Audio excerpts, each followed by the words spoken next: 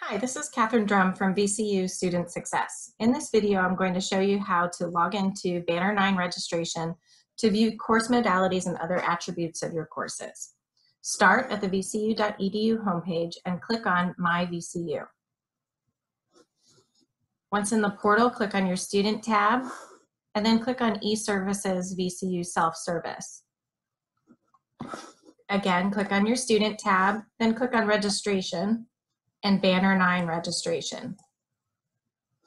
Click on View Registration Information and select the Fall 2020 semester.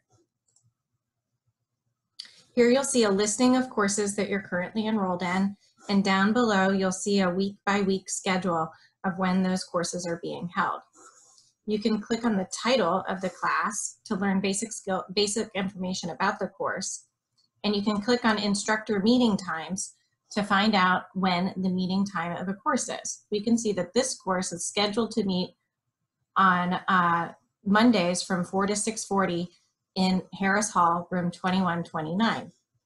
If you click on the attributes button, you can see that this course is scheduled to meet in a hybrid synchronous format.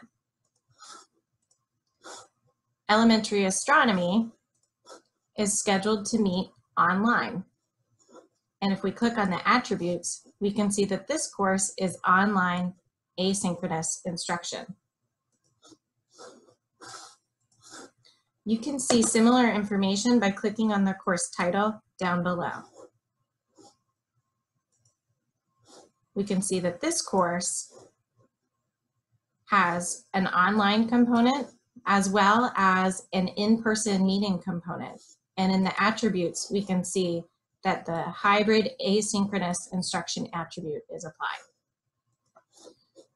For definitions of what all of these attributes mean, go to the VCU Records and Registration website at rar.vcu.edu/registration and click on Course Modality. If you have any questions, please don't hesitate to reach out to your academic advisor or program director.